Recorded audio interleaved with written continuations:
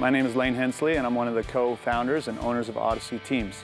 All right, I'm going to walk you through kind of the intro steps of how to set a group up to do the trust fall mat. It's actually very easy to get them started, and you can focus on the key outcomes you're looking for from the trust fall. So I'm just going to open it up and encourage my team to come on in and grab a hold of a handle. There's 20 handles on there, so just grab one, whatever comes natural to you. All right, now you've grabbed a hold, and it's natural for you to grab it like this. It was on the ground. I want you to turn your hands around so you can see your fingernails. Elbows are at your sides, so you have some shock absorption before you feel a pull forward. If a large person falls, and we should have maybe the tallest or largest person here fall, elbows are at our side, knuckles are up. When we catch their body weight, our arms go forward, and then our body might get engaged. One foot is well in front of the other so that we have some support this way.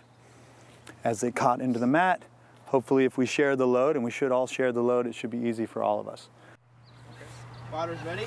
Spotters ready! Falling. Fall on!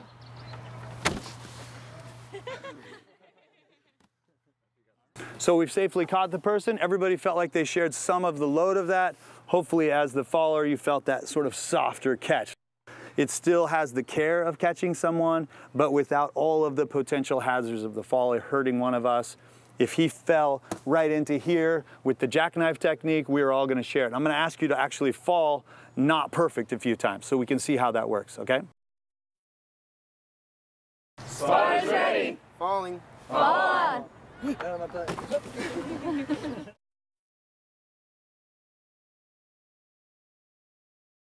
Spotters ready! Falling. Fall on! All right, excellent, perfect. Okay, no problem, obviously it was easy for us to catch him. And this is a classic. We have him falling in this technique now, and halfway through he's gonna panic and put his arms out to the side, and we'll see if any of us get hit.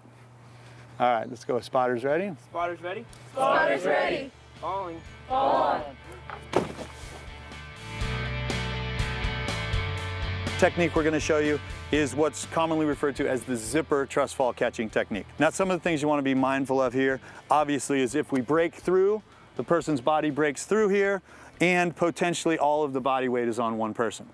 This is a very typical trust fall looking technique. Now, me as the faller here, I'm the biggest hazard to you guys, my weight. And potentially, if my weight goes on one person, I'm going to end up on the ground, right? Many of you are facilitators, you've seen these things happen.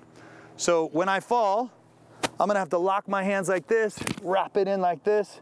I'm facing here, and I better absolutely stay in that position and fall straight, stiff as a board. Well, what happens? When the person gets scared, they break their hands like this. Creates me being really wide, and bang, I nail somebody in the nose. Happens, right? The other thing that happens, maybe I maintain this position, but as I start to fall, I give it this, the jackknife fall, right? And this part of me ends up right there on one person. You guys are of no help to us, and bang, I end up on the ground. The outer limits of my mosh pit, everyone instinctively steps back, and I'm on the ground along with a few of you. Spotters ready? Spotters ready! Oh God, I wasn't watching the head. Okay, and you guys pack that in, bring your mosh pit in here like this. Nice and tight, a little closer to the left. Now we do an elbow check. Elbow check. Okay, making sure that when he's going to fall straight, stiff as a board, everybody's thinking, I got him. And even in the very best scenarios, this is going to have some potential risks. If he does the jackknife, he's going to put his rear right on one person here potentially, and they're going to have the majority of his body weight. Spotters ready! Come on, Chad. So let's talk about the mat itself. Comes in this nice little sort of carrying case, but it's actually the mat. I'm going to just open it up real quickly.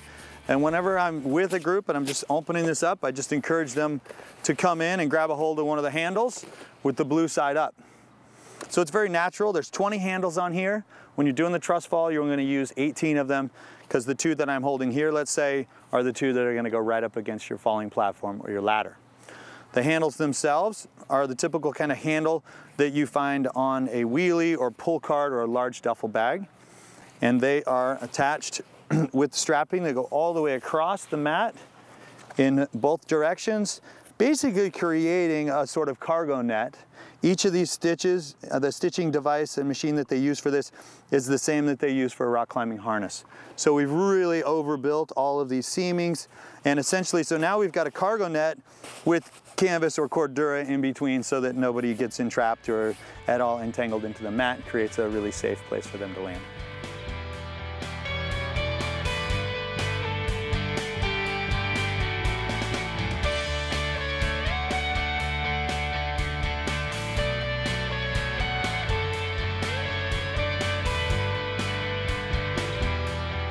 Okay, so Todd and I are going to show you how to fold up the truss fall mat. Basically, you take it in quarters. So we'll take that back a little bit, back a little more maybe over there. And then this one's going to come in right to these handles. So, and then we're going to flip it one more time. We're just doing little folds now. It should come like this, so it has a sort of memory to it. Folding that over. Let's kind of reveal the Velcro straps. So instead of it coming in a bag, it creates sort of its own carrying case. And you're good to go.